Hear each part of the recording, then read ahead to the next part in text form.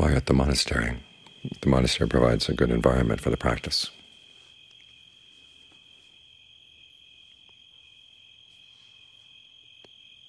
You've got the quiet of seclusion. Other people around you are practicing. It gives you a leg up. The problem is when you leave the monastery, how do you provide yourself with a good environment for the practice?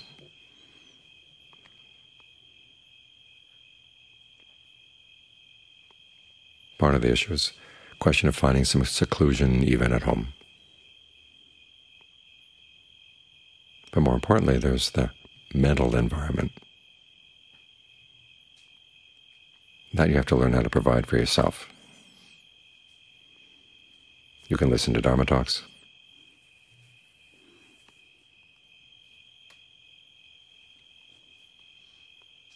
But a lot of the work is your own.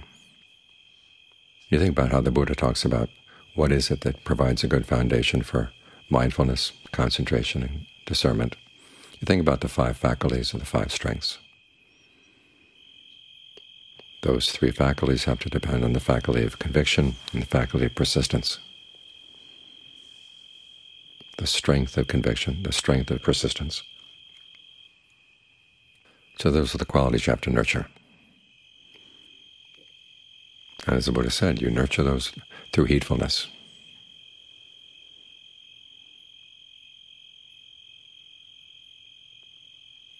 He recommends that you reflect every day, that you haven't gone beyond aging, you haven't gone beyond illness, you haven't gone beyond death. You're going to be subject to separation from everything you should find dear and appealing. And those are things we don't usually think about when we're outside of the monastery. The culture around us tries to focus our attention someplace else.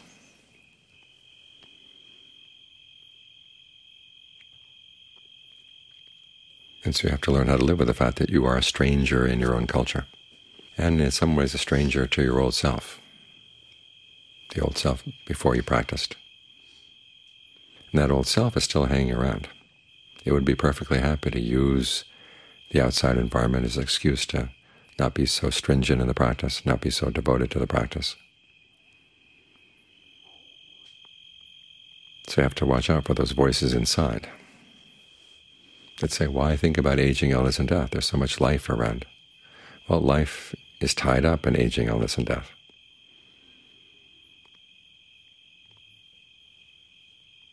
And if we died and that was it, it wouldn't be much you would have to do about preparation.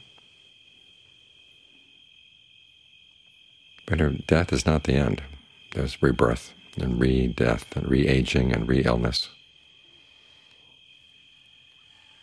And you're going to need to muster all of your strength, of your mindfulness and concentration and discernment to handle these things skillfully so you don't have to suffer from them, and you don't have to suffer from the consequences of acting in unskillful ways, because that's what the 5th reflection is for, that in the face of aging, illness, and death and separation, we have to act skillfully if we don't want to suffer.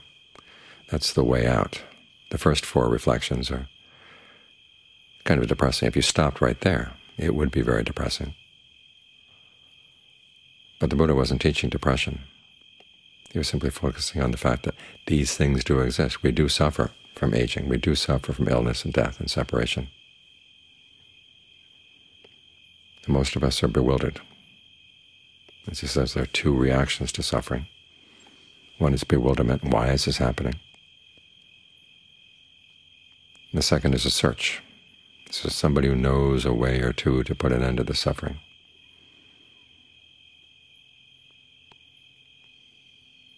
And so we look for something to end our bewilderment. The problem is our search is often guided by bewilderment. But we finally find an answer to the question, why is there suffering? And it's an answer that gives us some role in putting an end to it. That's when we give rise to conviction. Because there's so many teachings out there that don't give you any role. They say, well, it depends on some force outside of you, whether you're going to suffer or not. Happiness is kind of like a lottery game. Sometimes you win, sometimes you lose, but there's no real pattern. That kind of teaching leaves you bewildered still.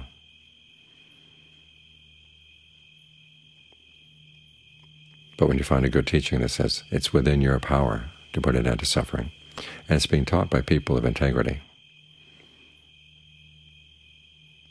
that's when you give rise to a sense of conviction. Together with that conviction, you should also develop a sense of heedfulness. That's what those 5 reflections are for, to remind you that your actions will make a difference. So you've got to be very careful about how you act. In fact, the Buddha says heedfulness underlies all skillful qualities, and particularly the 5 faculties, the 5 strengths. They grow as you reflect on aging, illness, and death. You reflect on separation.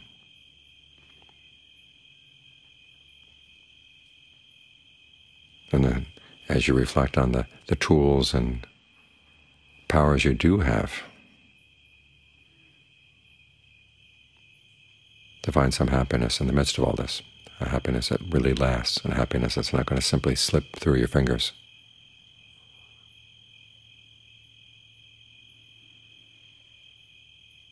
This is why the Buddha has you reflect on those 5 things day after day after day.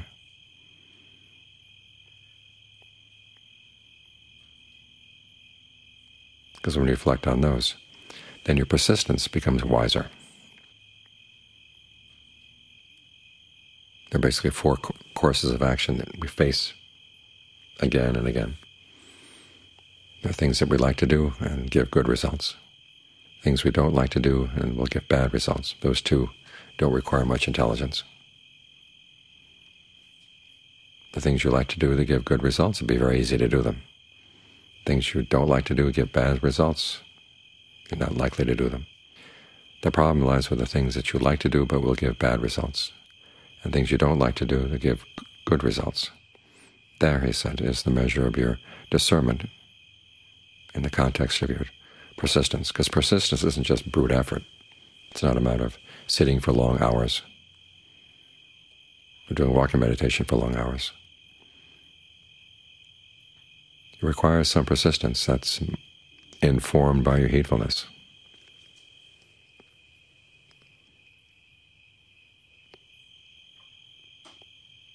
It requires discernment, seeing what is skillful and what will give long-term good results, and also knowing how to talk yourself into wanting to do the things that on first glance you don't want to do but will give good results, and talk yourself out of doing things that you like to do but will give bad results, and being willing to do this and happy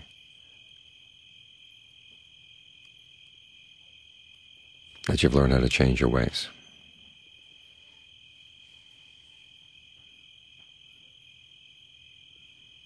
So a lot of creating the right environment for yourself to practice is a matter of talking to yourself.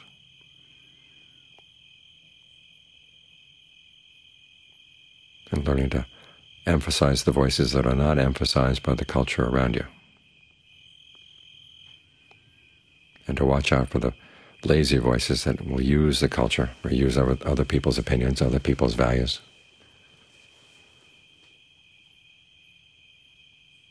To cut back on the momentum of your practice. This, too, is a function of heedfulness, realizing that the problems are not all out there. The big problems are here inside.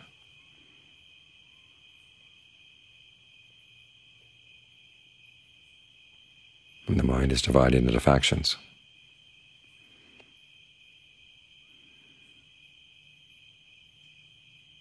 So as with any political battle, you have to take it seriously. You have to learn how to do it lightly enough so it doesn't become grim. But at the same time, you have to watch out for the voices that say, hey, relax, take it easy. Don't be so serious about this. After all, enjoy life. That's their reaction to impermanence. Life is short, so enjoy it while you can. That's what they say. The Buddha's take is life is short. Try to be as skillful as you can. Work as much as you can on developing the skills you're going to need. Because life is hemmed in with aging, illness, and death. You can't have life without them. And if you think about life without taking them into consideration,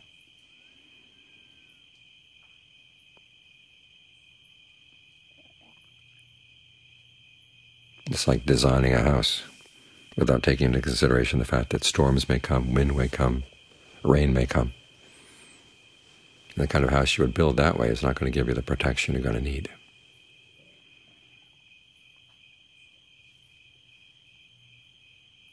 So do your best to keep the Buddha's values alive in your life, even as you leave the monastery.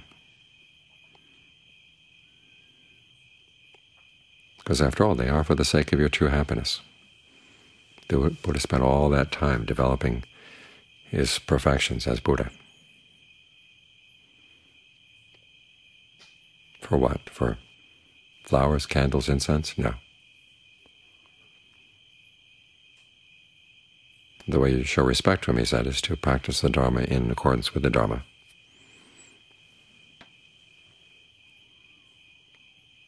And the purpose of that Dharma is for your true happiness. Sometimes we get the sense that he's more concerned about our happiness than we are.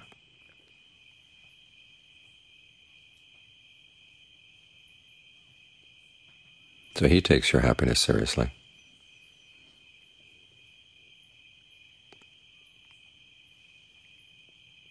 So the proper response is for you to take it seriously too.